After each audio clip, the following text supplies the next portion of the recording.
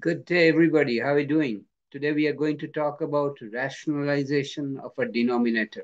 So I'll share my computer screen with you.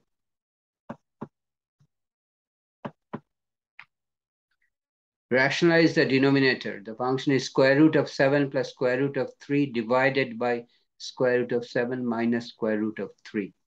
Okay. So in order to rationalize the denominator, we have to remove the square root sign. So in order to do that, we will multiply the numerator and denominator by the same term, which is square root of 7 plus square root of 3 in the numerator and also in the denominator by the same expression. So now we will FOIL first term, outside term, inside term, and last term. That is the FOIL. That is we are multiplying. So in the numerator, it becomes first term square root of 7 times square root of 7.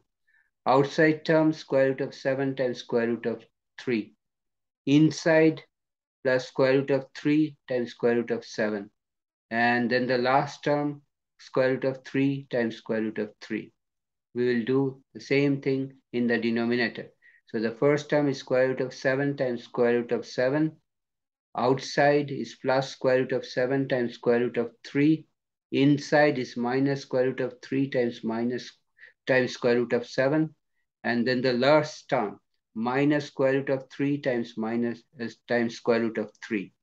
So in the numerator, we have square root of 7 times square root of 7 is square root of 49 plus square root of 21 plus square root of 21 plus square root of 3 times 3 is 9.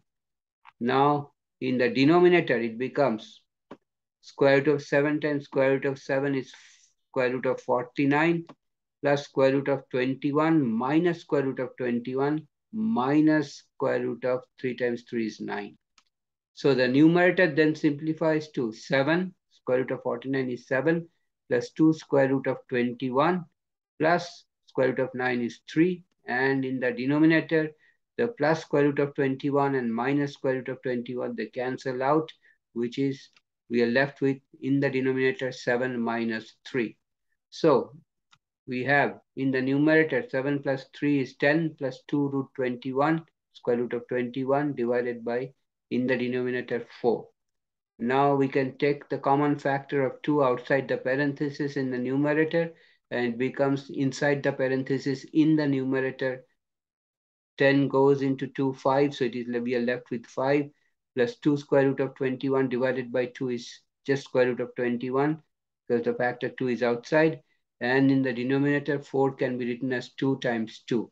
So the common 2 factor in the numerator and denominator, they cancel out. So ultimately, we are left with 5 plus square root of 21 in the numerator and 2 in the denominator.